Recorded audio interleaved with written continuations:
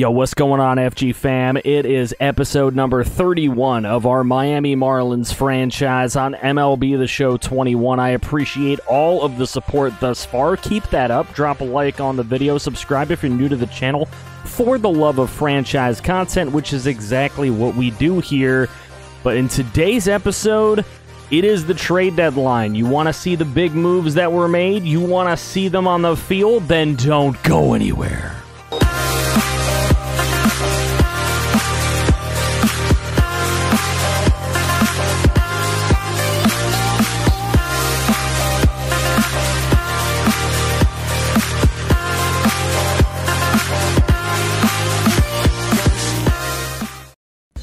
Time to start this episode right with some trades, and look at this, baby. Lucas Giolito offered to us for Seth Lugo, Casey Golden, and our current closer, Craig Kimbrell. I'm willing to do that deal. We're bringing in another ace pitcher into the squad.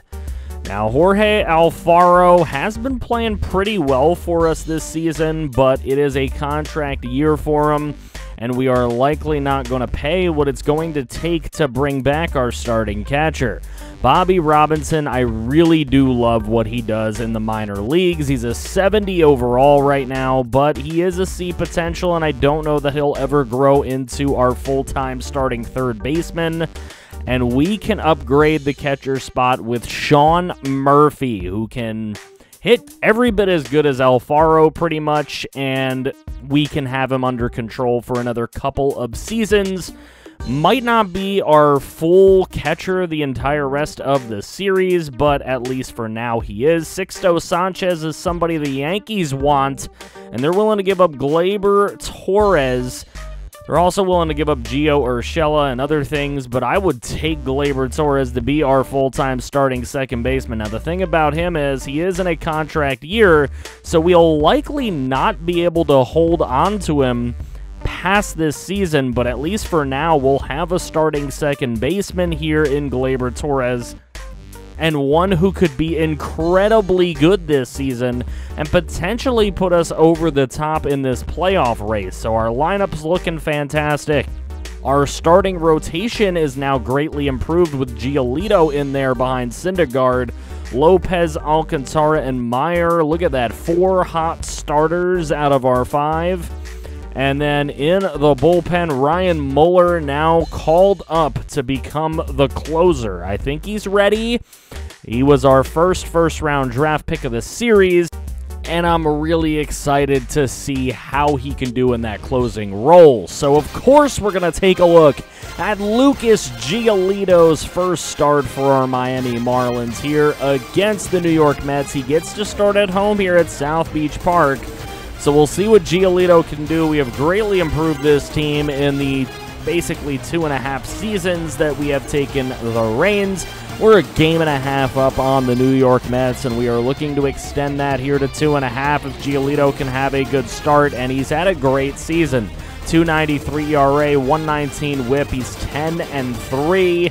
And we are going to look to extend that record out to 11-3 if we can. Giolito in the top of the first, striking out Dominic Smith. In fact, he struck out the side in the first inning. So it will be Jose Barrios opposing him. He's had 20 starts this year. He has been incredible for the Mets. We've played him already this season. And here's Javi Baez getting us off to a hot start, leading off in the bottom of the first with a bomb. His 26th home run of the season, 451 feet, an absolute blast to straightaway center. Jeff McNeil's a little angry about it. They were hoping they could come in and ruin our day today, but Javi Baez getting us off to a good start. And look who else is getting off to a good start as a Marlin. It is Gleyber Torres lacing one into left field into the water fountain. His 24th home run of the season, first as a Marlin. It is great to see Gleyber Torres coming in and providing an impact already as our now full-time second baseman. So now John Birdie will come in for pinch hit situations, and, you know, when we need a backup to play a game or two as Michael Conforto puts one in that very same left field fountain. 16th homer of the year. It's been a little slow for Conforto this season, but there we go. We're off to a 4-0 start. Here's a strikeout of Pete Alonso. That one's got to get picked up and thrown on to first to confirm the first out of the second. Here's Giolito up against Gurriel Jr. He will strike out on the slider away. Giolito with his 5th strikeout. He struck out his first 5 batters. Here's Austin Hayes. Never mind, make it his first 6 outs, all strikeouts.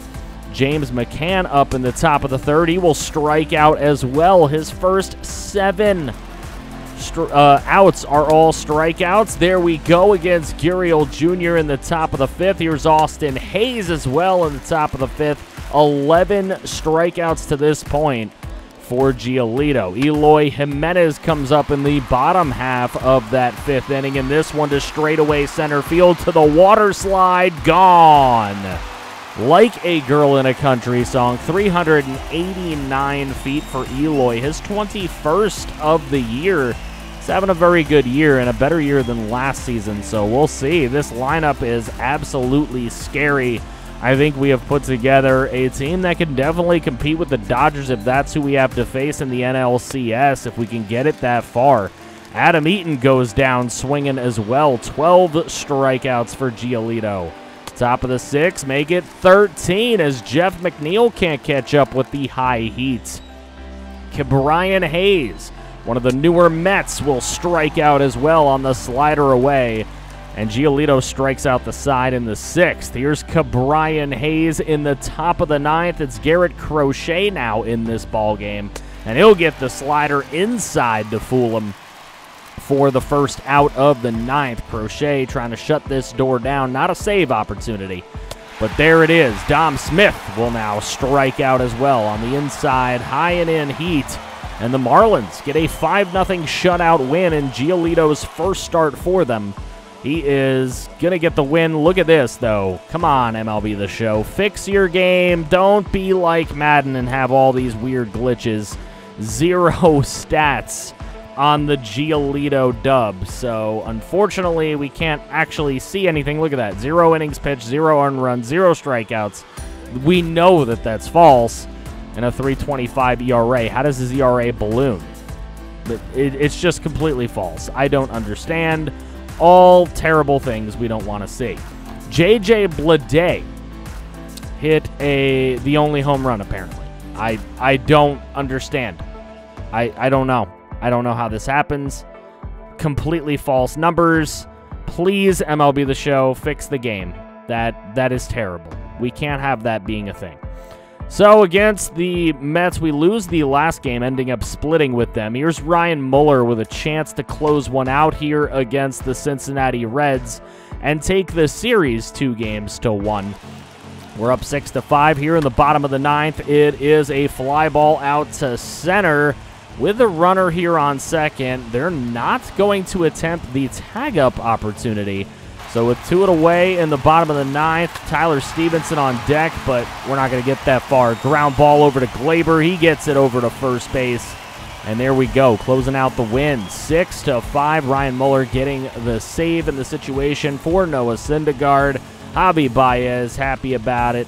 And there we go. Ryan Muller gets player of the game as well. Syndergaard gets the win, 6 innings pitched, 5 earned runs. Muller's second save now of his MLB career. Gleyber Torres drove in 2 runs in the game as well.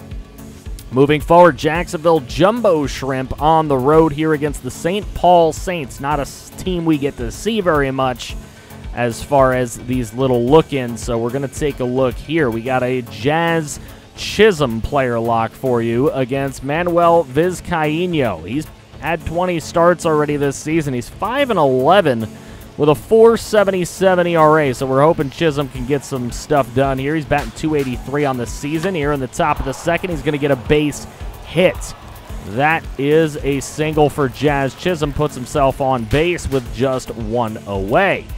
So good piece of hitting there for Chisholm, who is looking to maybe one day be the starting shortstop here. when Baez is gone. But here's a throw on to first, and that will end the top half of the second. So Chisholm gets on base, cannot get brought home. And the St. Paul Saints now with a 1-0 lead in the top of the fourth inning. Here's Chisholm up at the plate, gets a little bit too far under this one. This one going out to left field and is taken care of for the out. Chisholm in the top of the sixth up at the plate. This one is fading out to the left field line. It is actually in for a double for Chisholm. So there you go. He gets a 1-out double. And now Monte Harrison behind him. 0 for 1 on the day. But this one is going to get through. And Chisholm trying his hand at getting to the plate. And he will slide head first to tie the ball game at 1. So Chisholm with the tying run. This one is hit up the middle. Chisholm will take that one from the second baseman. Throw on to first for the double play to end the sixth inning. So a nice defensive play there for Chisholm.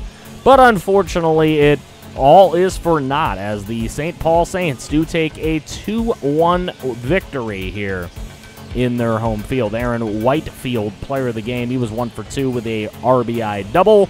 Hector Luyan pitched 1 inning of shutout baseball, and Cody Poteet ends up with a loss, 2 innings of 1-run ball. Looking at the stats on the season, I know, pretty short episode here to make up for the long All-Star Game episode. I like to keep them around 15 to 20 minutes. Here's Javi Baez leading the way again. We got Trout, Conforto, Eloy Jimenez, Brian Anderson, all playing well this year. We're hoping to see Gleyber Torres doing that as well. He is so far so good. No complaints. I want to know what you guys think of the trades. I want to know if you think that that makes us potentially the favorites in the National League. I know the Dodgers are still really good. Would you love to see an NLCS, Marlins and Dodgers? I mean, I think that that would be a very premier matchup. The Dodgers have been playing well all season. They added Alec Boehm before the trade deadline. We added Gleyber Torres and Lucas Giolito, hoping that that makes us quite a team. I think the trade at catcher is maybe a slight upgrade over Alfaro, but not a big one. That was more for the future to make sure we still had a good catcher in the next couple of seasons. We're only a half a game up on the Mets right now, so do you predict that we are able to hold on to this division and end up winning it and taking it all the way into the postseason? The Dodgers now at 72 wins. That's pretty incredible. Mets 66, Giants 63. They're 4 games up on the Padres. No shot there, so we'll see if the Padres can make a run there. White Sox still leading in the Central with 64 wins. In fact, they are still the best team in the American League, despite giving away Giolito. Don't know why that was an offer, but it was. Half a game lead on the Oakland A's, who are also trying to get into the postseason. Jumbo Shrimp, 8 games back. It's just never getting any better for them. They win one, they lose one. And the Blue Wahoos are 4 games back at 7-11 of the Biscuits. So Giolito going to go up against the Mets, this time on the road when we start the next episode. Don't know if we will actually get into that game or not, but we will see. Would you like to see his second start as well? You let me know that in the comments section below as well. I appreciate you guys watching. Make sure you drop a like on the video. Subscribe if you're new to the channel for the love of franchise and dynasty content, which is exactly what we do right here on the channel. So continue supporting the way you guys have been. I absolutely love all you guys. If you want to connect with me outside of just YouTube, Discord link and Twitch link in the description below. Make sure you come over and say hello in both places. And if you want to see more franchise, make sure you guys click right here to see some more franchise. Somehow